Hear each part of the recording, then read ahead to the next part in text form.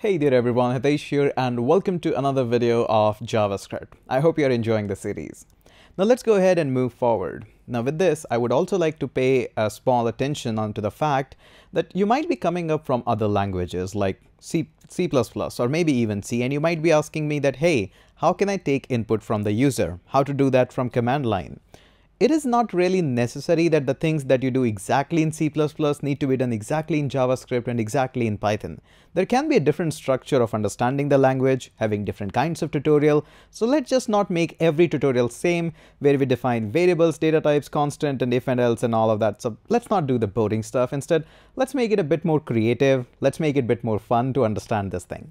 Okay, so what we're going to do in this one. In this one, we are going to assume that you are building a sign-up form for my application, which is Learn Code Online, and you want to take certain information from the user and dump down that information on the command line. We are going to assume that user is just passing on the information, but we won't be technically taking it the input here, just everything hard-coded. Let's go ahead and try to understand what we can learn more on this. So first and foremost, I assume that you want to mark every user as unique as well. So you will be providing some unique ID to that user. I think that's the valid situation here. So for that, remember, we talked a bit more about the variable keywords here. So we discussed about var for variable. We didn't talk about the const that much. So eventually we're going to talk about all of them. Let's go up here. So let's just say I define a simple const this time instead of var. And I say UID, which is unique ID, as short for that. And I define a unique ID as, let's just say ABC123. Just fair enough, pretty unique. And then later on, in some point, if you want to just change this UID, that is going to be now not ABC123, but it's going to be ABCD and 234. Now this is not going to be allowed. Now this is not giving you any errors, unlike C and C++. But when you're going to try to run this application, which is inside the 02 basics and 02 variable2.js, this is going to give you an error that, hey, you mark this space in the memory as const, means it's a constant. It's not variable, that means it cannot vary. And you try to reassign that. So this actually solves the problem where we accidentally try to just change the thing which should not be changed. Like if you're registering any user, he should be unique in our application. And such thing actually helps us to avoid such scenario. So which one is my favorite, variable or constant? As a beginner, you might be saying, hey, I want to keep everything as variable so that I have ability to change. But eventually, after 5 or 6 years of experience, you're going to say, no, I would like to keep as much as possible as constant in my application rather than having variables. This helps in resolving so many bugs. But again, that discussion for later on about experience things. But let's just go ahead and try to use that now. Okay. So we have a hard-coded value of UID as of now, but we're going to have a few variables as well. So let's just say how you want to design the sign-up form for this page. So obviously we are going to have simply first name of the user, or let's just say full name, not the first name. Let's take the entire name in just one variable. So I'm going to add up here. There we go. If I can write my name. So there we go. What else would you like to take? Obviously an email. So let's go ahead and say this is going to be the email. Let me grab my email. There we go. What else do we want? We want to say a password as well. So we're going to say password. Let's just say my password is 123456, which never is a password. But again, let's just say for some reason I got this one. Obviously want to take confirm password. So I'm going to simply say confirm password. There we go. And this time we're going to again enter 123456. Right now, we don't have enough skills to compare the password, check it, provide user different messages. We don't have that much right now. But this much we got this one. Now, also apart from that, we're going to say course count as well. So let's just say course count. There we go. As the user signups, that course count should be 0. Makes sense. And let's just say this user, since he's signing up from email and password, he's not logged in through Google. So we're going to say is logged in from Google, and that is going to be marked as false. And you might be saying, why such long name for the variable? It's actually a good practice that you name your variable a bit longer instead of x, y, a, b, which are good for teaching purposes. No hard feeling for that. In fact, in some of the videos, you're going to notice me using those x, y, and a, b. That's okay. But when I'm building the application, I never like to keep my variable name as x, y, a, b. That's a bad idea. So having these kinds of forms, and you're going to notice while building the professional, a production grade application, exactly these variable names are used, and that's what we got. So we have all the mix up here for strings, some numbers, some Boolean values. So these are all here. Now the important thing is a simple sidebar. I will be creating a lot of sidebar. Now, if you want to take input from the user, there are a couple of options in front of us that we can have. For example, if you might have heard in the JavaScript, which is pretty famous, there is classic alert here, which is pretty annoying, the pop-up box that comes up from the web page, and we can do that. If you want to take input from the user, you can use something similar to alert, which is prompt. And here you can take input from the user. Something like enter your name. And once that is being done, you can store that into some variable. For example, you can store that into full name, and that's it. You can do that. But in that case, we have to attach this particular file with a web page. I really don't want to do that.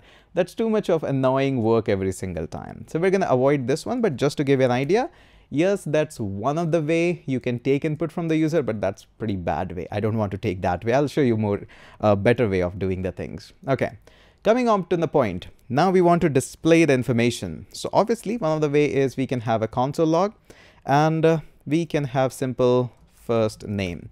So make sure you are putting up exact variable name, not first name, my bad, full name. So just use exact variable name and we can display the information. Let's try to run this one again and we get my name. I can go ahead and duplicate that and I can use another one. So email, there we go. Save that and run that. This surely is one of the many ways how we display the information, but let's just say we want to modify it a little bit. And again, by the same way, you can use the UID as well. So let's have a small duplicate of that and we're going to say, give me the UID. There we go. Now let's go ahead and run this and we can see that the constant variable, everything getting displayed like this. But this is not a fantastic way. So we're going to brush it up a little bit to have some fun. So I'm going to add a simple string here and I'm going to say simply like full name is a colon and like that. Now, once you do this and you want to have a mix of your own custom string and some variable, there are a couple of ways you can actually have a plus of it. This is going to work absolutely fine. Let's go ahead and run this. It says full name is and my name. You can also use a bunch of other things as well. You can use a comma too, and this also works fine. Which one should you use? Feel free to use anything. Usually you're going to see people using plus a bit more because it gives you more flexibility. So this is one of the way of having the things, but am I a big fan of this one? No, not really, because I think there are better options of having this. Let me show you that, which I use a lot. So we're going to again do a console log. Come on. Why is it not doing it? Sometimes it doesn't. So let's just say we're going to have a console.log. And what I like to use is these backticks. Again, these are just below your escape key. So these are the ones. What it allows us, it gives me the ability to write things more in the more freedom way. So let's just say we're going to hit a couple of enters and I'm going to now write a simple text, something like this with unique ID. And then I'm going to insert the ID here in a second. I'm going to say user is, and I'm going to add a name here after that. And then I can say, and his email is, usually I don't want to display the password, but let's just say, and uses the password, just like that. Now in this way, I can define it however I want. And whenever I want to insert any variable, I use a simple $sign. And after that, these two curly braces. And this means I can use a variable here. For example, let's just say I'm going to use a unique ID. So I'm going to copy this and I'm going to paste it up here. So it's going to say with unique ID. So wherever, it's not really mean to say that it should be at the end. It can be any place. You can have this one here. So what is the username? Again, use a $sign and there we go. Again, this doesn't really work if you're having these quotes. Again, the quotes are like this and your backticks are like this. So make sure you get a difference between them. Quotes are not backticks. And here I'm going to add a full name here. So let's just say full name and his email. Let's add another variable. Let's go there and say email. There we go. And password. There we go. And we're going to say password. Save this, and the advantage of using these syntaxes, I can do much easier. It's much more readable too. If I run this, now notice here it says with unique ID, ABC123, user is stuff and like that. Don't worry, our above input is still there. The log that we did here, that is there, but this is much more precise, much more readable, and I can have more flexibility of injecting the variable like this. In the world of JavaScript, they call it as interpolation. Again, lots of fancy words. You don't need to worry too much about them, but this is a better way of displaying this stuff here. Okay, a quick side note again. Right now, I cannot compare the password and confirm password, but later on, we're going to have a full-fledged application, which even checks whether your password is pretty rock solid or not, and you're not allowed to submit something like 1, 2, 3, 4, 5, 6. We are going to build that beautiful application, but have patience, please. Okay. So this is all and great.